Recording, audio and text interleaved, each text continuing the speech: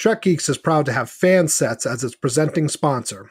FanSets is the place for amazing pin collectibles with over 400 officially licensed Star Trek pins and new releases every month.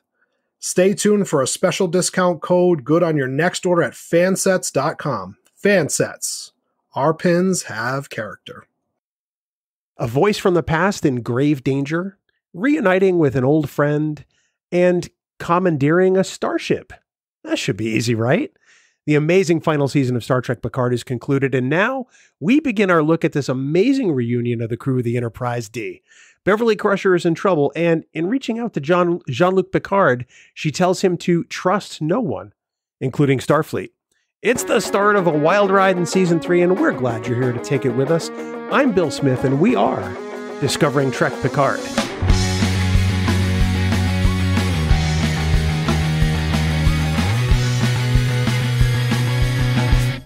Thanks so much for joining us, and welcome to Discovering Trek, the Star Trek Universe Companion, presented by FanSets. Star Trek Picard's final season brings together some iconic characters for an amazing last mission together, and we're going to kick off our analysis of it with Episode 1, titled The Next Generation. Hey, that's got a really nice ring to it, doesn't it? Before we get into too much detail about this amazing season, I have to introduce my crew here in this lonely little shuttle pod here on Discovering Trek Picard. Here to help break down the first episode is my good friend and fellow Trek Geeks podcaster, Jamie Rogers. Jamie, welcome to Discovering Trek Picard. I have a feeling you might be excited to talk about this. You know me, I'm always excited to talk about my Next Generation cast, my Trek, obviously, and I'm excited to break down Season 3, where we know we got the whole cast back together again. One of the nice things is kind of doing this in a rear view window. I mean, you figure that's what Star Trek podcasts were for years. And we kind of have the benefit of knowing how this season ends as we talk about these episodes. And I think that's pretty interesting. We're still going to focus clearly on Episode 1, but we may drift down the timeline in our discussions a little bit, and that's okay. But in the meantime, let's talk about Episode 301. The Next Generation is written by Terry Matalas and directed by Doug Arniokoski. After receiving a distress call from Beverly Crusher, Jean-Luc Picard enlists help from generations old and new for one last adventure, a mission that will change Starfleet and his old crew forever. Originally released on February 16th, 2023, it is the first episode of Star Trek Picard's third and final season. Well, let's dive right in, Jamie. I mean, there's a lot to dig in here in this first of the 10 episodes. A lot of great exposition, and a lot of elements that I can imagine they're going to call back to in the future. Yeah, no, absolutely. And, we really see that Terry Matalas, he's a Star Trek fan. I mean, he's a Next Generation fan through and through. And it's like, not even just the Next Generation elements, but the Wrath of Khan elements are like all over the place. The Wrath of Khan sound effects, the music, it just... all I can think of is nostalgic elements. That's how I feel as I'm watching this episode. Especially that opening scene, right, where we see Picard's log from Best of Both Worlds. Yeah, I'm actually doing a rewatch of Next Gen right now, so to hear that log from Best of Both Worlds is awesome. I love the Enterprise painting. Obviously, that was from the Ready Room. I mean, it's just. The nostalgic elements really puts me back in my days of watching TNG. So it was something I really appreciated watching this episode. I kind of get the sense that the theme that we kick off here is that kind of everything old is new again. You get the really kind of old time music to kick off the episode. You get the log entry, as you mentioned, the nostalgia, the music even. And that's one of the most important characters in this season. We get variations on themes from other Star Trek from James Horner, Jerry Goldsmith, Jay Chataway, Jeff Russo, and all with original music kind of wrapped around it, which I think is really kind of fascinating. It tells us that while this is familiar, it's still something very, very different, wouldn't you say? Oh, absolutely. Like I said, I love how he's like weaving in Wrath of Khan stuff with Next Generation. It's so good. But you're spot on with the music. The music was fantastic. I mean, I cannot say enough good things about the music and the sound effects, and it just it really put me back in the moment of, this is what I've been waiting for when I've watched the first 2 seasons of Picard. This is what I want. This is what I want to see. Speaking of familiar but different, let's talk about Beverly Crusher, because obviously her entrance into this episode is very striking. It's very bold. I think that this probably sets the tone for the entire season. And honestly, this is the most kick-ass we've ever seen Beverly Crusher, and this is better than anything she got to do in any of the 4 feature films. Yeah, no, I 100% agree with you. And it's interesting too, this, concept of the fact that she kind of cut out the rest of the crew members too, and kind of went on. I almost feel she kind of mirrors how Jerry Ryan was, the 7 of 9 character from season 1 of Picard, how she kind of became that mercenary, that rogue, that pirate almost to a certain extent. It's kind of what Beverly's become. And yeah, it's great. She's got the phaser out. She's kicking butt. I did think it was kind of a weird story element though, too, that she kind of cut out the rest of the crew. And obviously we see that, she had the relationship with Picard, and, it kind of didn't go so well, so to speak. But it was a surprising plot choice for me that she kind of cut out the rest of the crew. I didn't really see that coming. But it set up kind of an interesting, way for her to kind of reach out and, for Picard to obviously want to help her because he hadn't heard from her in so long. And there's that bond, there's that connection. Agreed. I kind of feel like it's in the same way of, when you have old friends and your lives kind of drift apart, and maybe you intend to, maybe you don't, but you don't communicate as often, or, your lives go in such completely different ways that they're not the same as those other people anymore. Maybe you feel like you don't have anything in common. I think in Beverly's case, it was probably a very specific choice, because, in not being with Jean-Luc, that means that every now and then they got to get the band back together, and awkward, Yeah. Well, and she's got to explain who her passenger is too, right? And I know, right? Skipping the time, The passenger she locks in a compartment for some reason, which I still haven't figured out, but that's definitely not an important detail in this episode. So I have a question. If Picard weren't in the process of packing up the chateau, would he ever have known that Beverly needed help by hearing that old comm badge? No, apparently not. No. It's crazy. It's kind of funny. I mean, it works for me. Don't get me wrong, but it made me wonder as I was watching it again. I'm like, so if he had just decided to keep making wine and just live on the chateau in Labar with Laris, does he ever find out about the comm badge signal? Or does it happen too late when Earth is assimilated by the Borg? Yeah. Skipping ahead. Sorry, spoiler alert. No, I feel like it was like so faint. It was like literally like he had to be in the right room at the right time. Yeah. To hear this little chirping going on. But no, I agree with you. It was kind of, and I know why they did it, because they knew we were going to just light up when we saw that TNG red uniform, that old school badge, which looks fantastic at FanSets too, by the way. Right. Sponsor plug. Nicely done. Yeah. They knew we were going to love seeing that. I got excited. But no, it was definitely an interesting way to introduce, her distress call. 2 things that really grabbed me about this scene and just made me scratch my head as an IT professional. 1, Picard's password is still 47 Alpha Tango.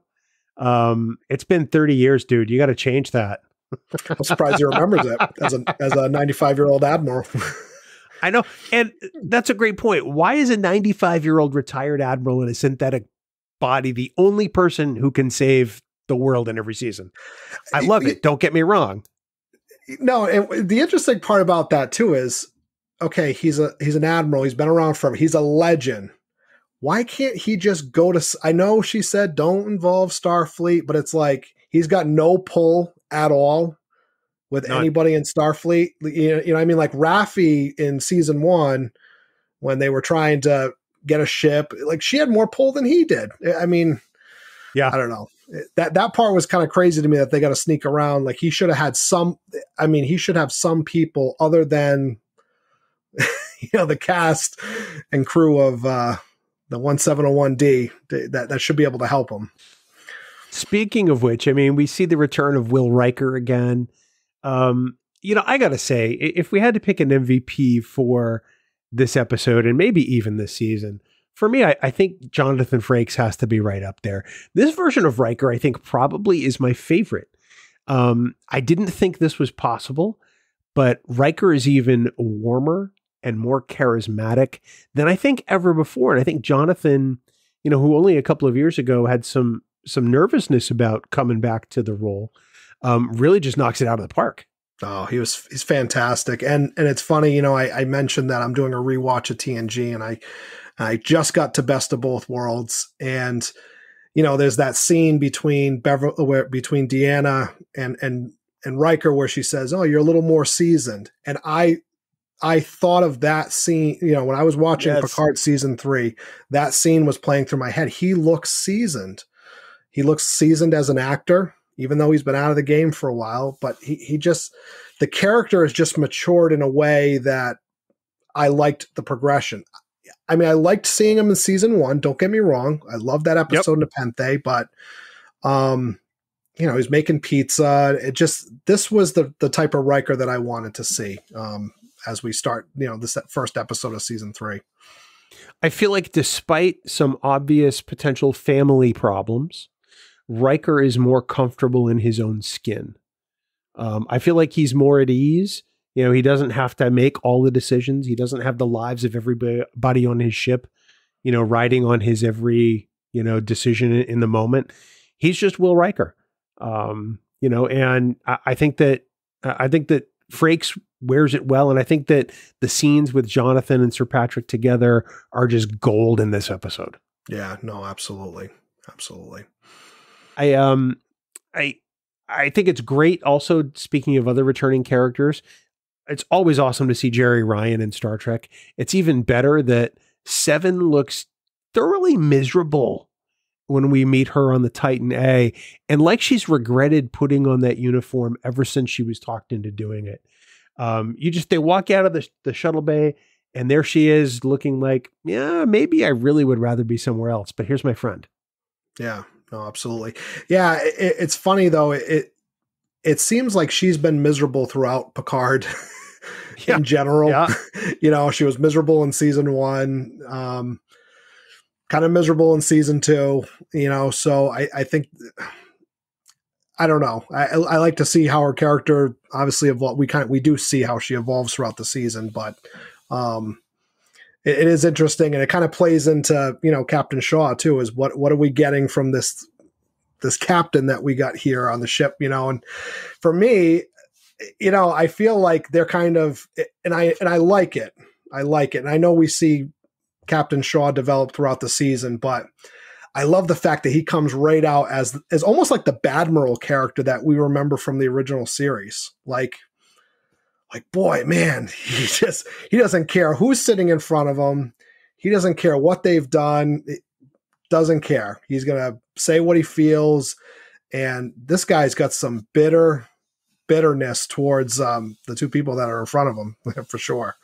Really the 3, if you count 7. Yeah. Well, this brings up a good point. I mean, because Shaw obviously is created in a way where we're designed to not like him. Right off the bat. Yep. I mean, he starts dinner without everybody. Right there telegraphs that this guy is a jerk. But is he bad? Or do we just perceive him that way because he's not immediately acquiescing to Picard and Riker? Yeah. He's not fawning over them and bending over backwards. If we juxtapose it, if their roles were reversed and Shaw were an admiral coming on board the Enterprise to ask them to change, tell them he wants to change course, what would Picard say? And I'm pretty sure he'd say no. Yeah, absolutely. And I like the fact that, and I had to put myself in the minds of a captain too, is, he's thinking about his crew. He's thinking about his ship, and he's saying to himself, okay, are these guys going to put me in a position where I'm going to put my crew at risk, or my ship at risk or my command at risk? What are they asking me to do? Right. And that's, maybe he's being a good captain, but just his approach and his bedside manner is, leaving something to be desired. But the actor plays it so well and is so believable. It's like you said, you want to hate him in the beginning, but you're like, man, he's a good actor doing it, Todd Stashwick is just so fantastic. I mean, even in just this first scene, we see him as Shaw. He clearly, sets a tone of what this character is going to be, but that there's going to be more. You don't want to hate him because he's a Starfleet guy. He's generally not bad, but he's treating the people we admire like dirt. I mean, he's petty, right? Yeah. He puts Picard and Riker in bunk beds. Yeah. A retired admiral and a captain who have saved the planet and the galaxy countless times over, and he sticks them in bunk beds like they're cadets. Yeah. That says something about who Shaw is. Yep. And there's some room for growth. Oh, well, absolutely. But, once again, like I think back to how TNG started, and Gene Roddenberry's vision of that original TNG, there's going to be no conflicts between any of the main characters. It was like, we hadn't really seen the baddie yet that we were going to see in the season, but we had to give some sort of counterpoint. We couldn't just have the admiral. We couldn't just have this, captain say, yeah, let's go on this mission that I know nothing about. And, they had to have some sort of counterpoint there to our beloved characters of Riker and Picard. I mean, essentially they're trying to commandeer a starship, take it somewhere other than it's really supposed to go. And yeah, like you said, they're putting the crew of that entire ship at risk. That's a potential problem. And I'm sure that's on Shaw's mind. Yeah. I have a feeling that we're going to love Shaw more and more as the weeks go on, as much as we really hate the things he does. One of the things I saw that was interesting were people were comparing him to like Captain Jellicoe. And I think that that's not even a fair comparison because it's a completely different situation. What's something else I was wondering, Bill, too, is I wonder how much of the crew served under Riker as well, right? Because if you think about it, and you brought up Jellicoe as an excellent comparison, was Jellicoe necessarily a bad captain? We didn't really see enough to really make that judgment. I mean, some people say yes, some people say no. His approach was so different than Picard, that the crew bristled against it. They were used to Picard's style.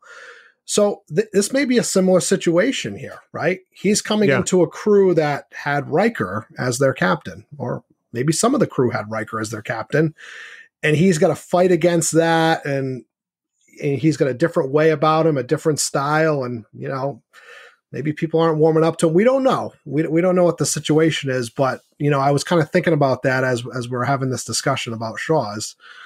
Maybe that's another thing. Maybe he sees Riker and he's just like, you're the guy that I've had to undo or change certain things because you had it a certain way and you were loosey-goosey in how you did stuff. And, Mr.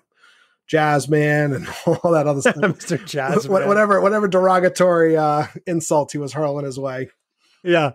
It's interesting because I think that at this point, I mean, we're one episode in on Picard season 3. I think it's at this point, it's safe to say that both Jellicoe and Shaw may not be the best people managers, but as far as their status as captains, it's really hard to say. Yeah. We have to believe that they're competent because they are the masters of their vessel. But I have a feeling there's more complex things regarding both of them. We didn't get that deep dive into Jellicoe because it was really only, portions of 2 episodes. But we're going to build on this with Shaw and learn much more about him. And I'm really excited for this journey because, like we said, Todd Stashwick just kills it, even in the very first episode. So we know there's even more better stuff coming. Yeah, it's fantastic. Speaking of fantastic, let's talk about Rafi. I'd love to see Rafi back. I don't know about you, but I didn't buy for a minute that she had fallen off the wagon. No, I didn't either because I felt like if they wanted to go down that route, it was going to take too much of the season to kind of unravel that web. So I didn't buy it for 2 seconds. And it looks like she's doing, special investigations for Starfleet intelligence, which I think is fantastic. I think that suits her. I think it's a good role. It's weird that she's the only person aboard the La Sirena. Okay, I'll take it. Yep. But she has quite the quandary on her hands trying to figure out this whole Red Lady thing at the beginning of the episode. And then by the end, it looks pretty dire. Yeah. No, absolutely. Yeah, I mean, I liked her in that Section 31 role too, because if I remember correctly, even in episode 1, we kind of saw hintings that she was part of Starfleet intelligence before, and she got kind of roped into doing the Romulan peace mission with Picard and stuff like that. So I definitely think it's a role that suits her, and obviously we know how the season progresses and develops here, but I think it was the perfect role, a perfect transition from where she was in season 2 to season 3. I think so too. I appreciate that it gives her the moment to, after she purchases the drug of some kind, it gives her the perfect moment to make a clear decision, and to show that, she's really still in control for those people who did buy into it, and that's fine. But it clearly declares that she has, her wits about her. She's clearly still on the wagon, and she's doing some really, really tough work for Starfleet with a handler that's not very cooperative. Yeah, no, absolutely. Wonder who that's going to be. I know. Who could that be? It must be Deanna. Yeah. No. Now, when we were watching this first run, did you think you knew who the handler was right off the bat? Nope. Or did you have any guesses? No, I mean, I felt it would be somebody in the main cast and crew.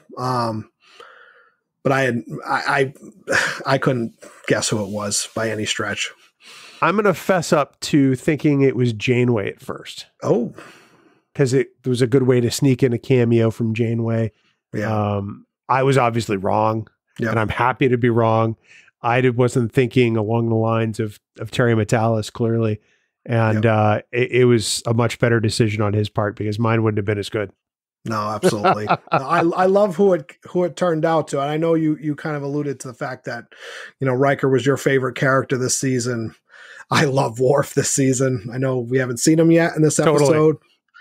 But he's my favorite. It's like Riker's like a close second to Worf. I just think his deadpan comedy this season's phenomenal, and I can't wait to start talking about him in some of the later Discovering Trek episodes for sure. One of the things I like about this episode and this season overall is that we let our characters age gracefully. This was something we did really well with the original series cast in Star Trek's 2 and 4 and 6. We pointed out that they're older, but I mean, when stuff is happening, I mean, they're going to do what Starfleet officers do. This episode is telling us that these people still have things to do. Their adventures are not over. And I think that's an important lesson, as I look at this episode as a guy in my 50s now. I'm definitely not as young as I was when I first started watching Star Trek, but I feel like I still have stuff to do. And so I can appreciate the roles that these characters are in. Yeah. And they're doing things of substance too, like it's not just stuff to keep busy. And you're absolutely right that how Terry Matalas has kind of bridged that gap of, I don't want to say he's almost made season 2 non-exist, but it's like he kind of almost skipped right over that. And I like how he's kind of grounded the characters into, kind of retirement, but still with things to do and a purpose out there. Well, it goes back to what I said at the top. Everything old is new again, Yeah. But more importantly, everybody has value to add. And I think that's equally an important lesson here. Whether it's Riker or Picard or Rafi or Seven or whomever, or even, the Ensign LaForge at the helm. You get Sidney LaForge, Crash LaForge, the next generation, if you will. Everybody has something to contribute. And I think that that's one of the things that Star Trek has always tried to teach us. And I think it's really on display here.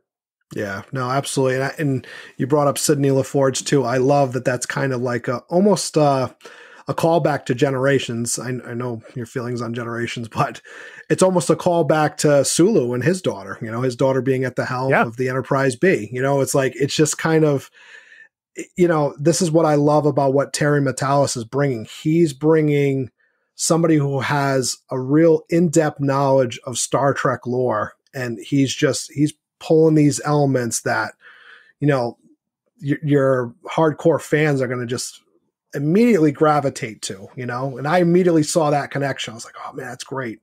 Another your daughter from a famous character. Absolutely. Let's talk about that portal weapon for a second, because that could mess up somebody's whole day.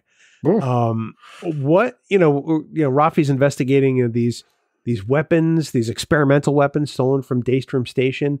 When you see that portal weapon, kind of go off for the first time and sort of destroy that entire complex in District 7, I'm not going to lie, my jaw might have dropped a little bit.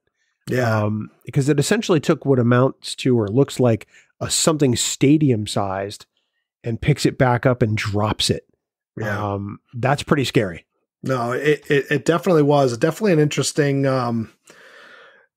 thing that we're going to see kind of develop throughout the season here. But yeah, no, it kind of gave me chills and kind of set me back for a second when I saw that too. Like, oh boy, this is going to be something paramount in this season for sure.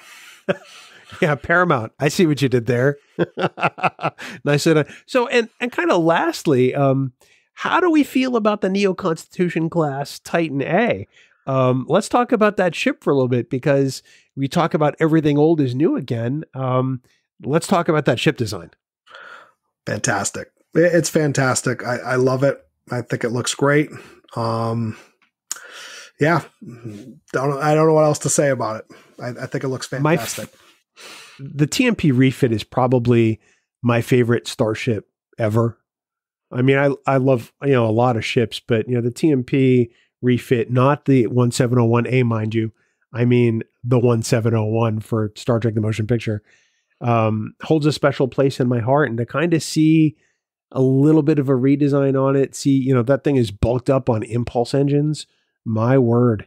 That's a lot of impulse power that ship is packing. Yeah. But it's big.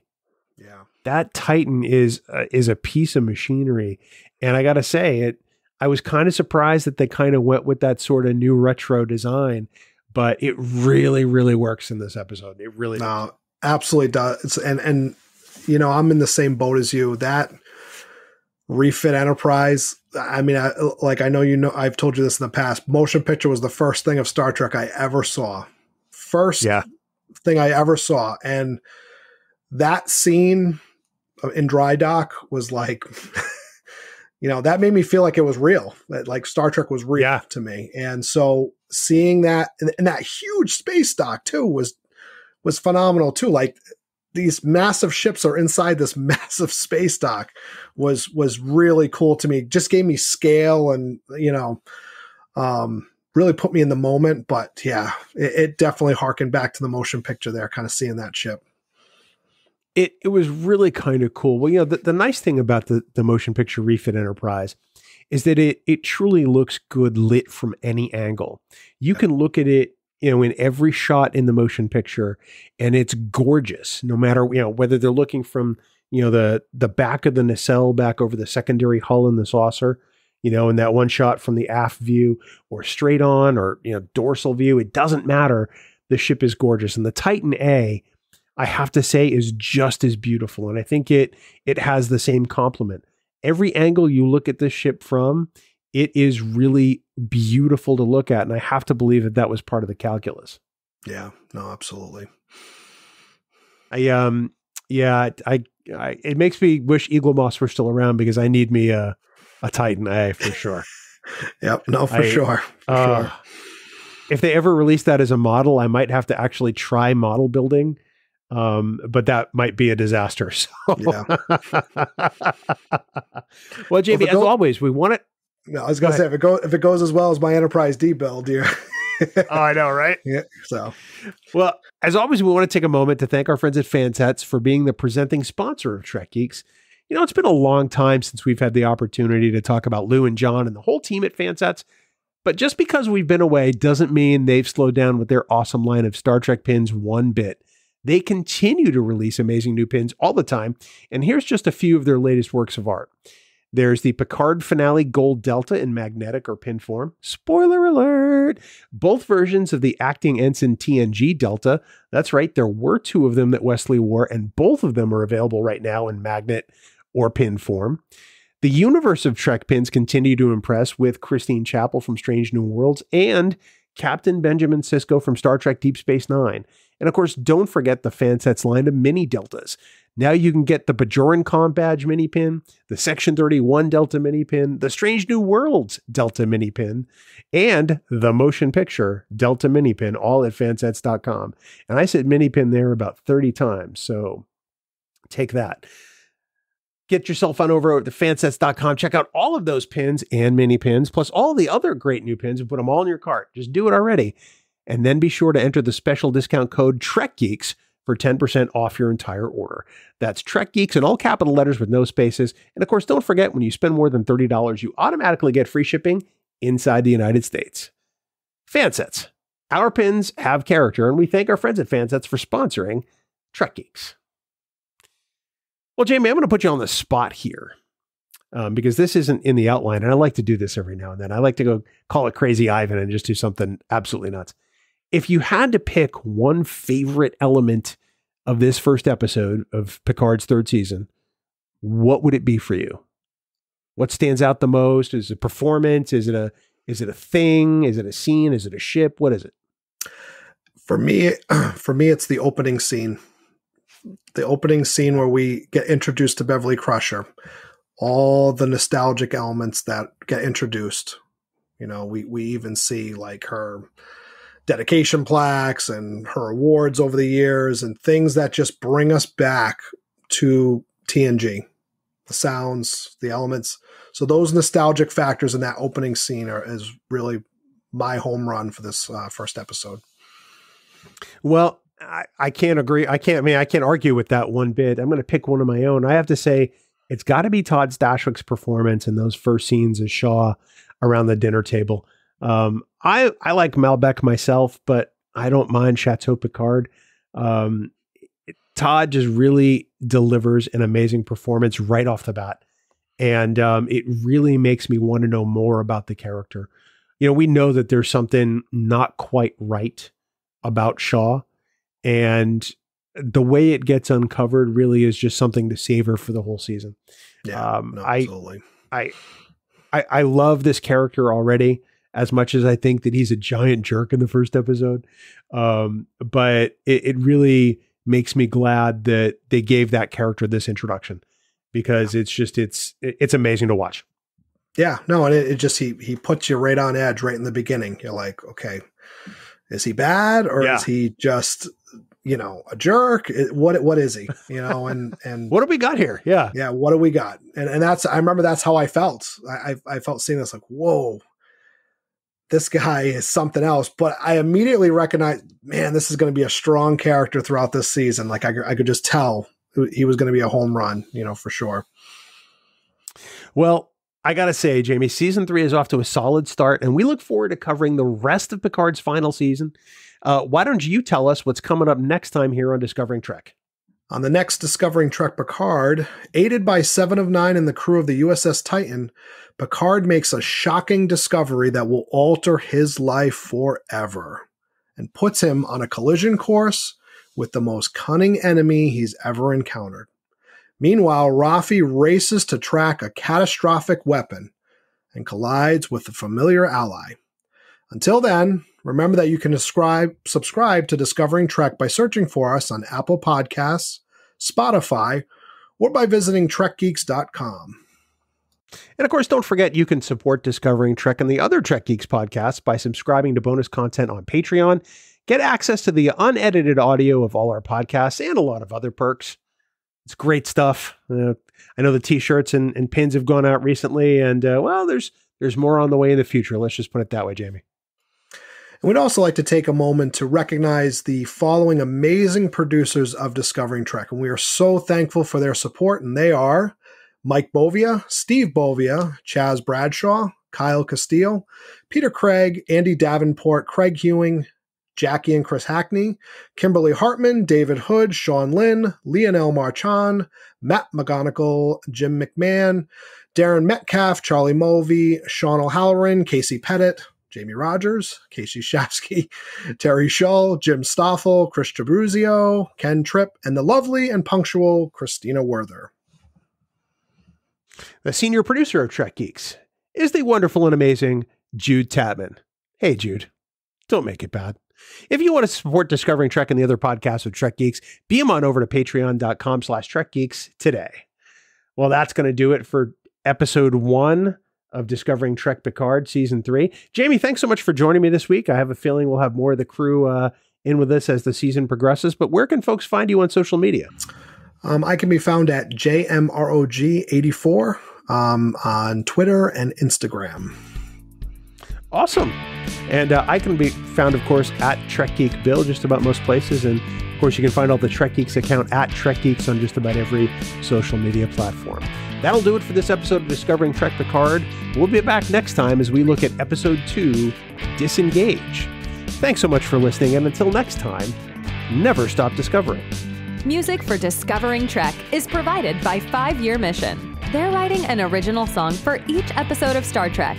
Hear more of their music at 5yearmission.net. Discovering Trek is a production of Coconut Media Works. Executive producers Bill Smith and Dan Davidson.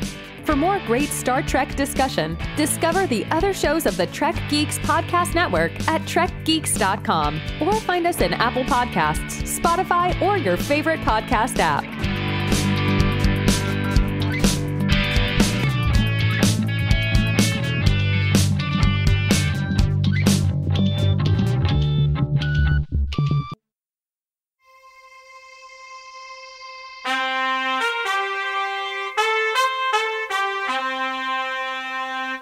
Coconut!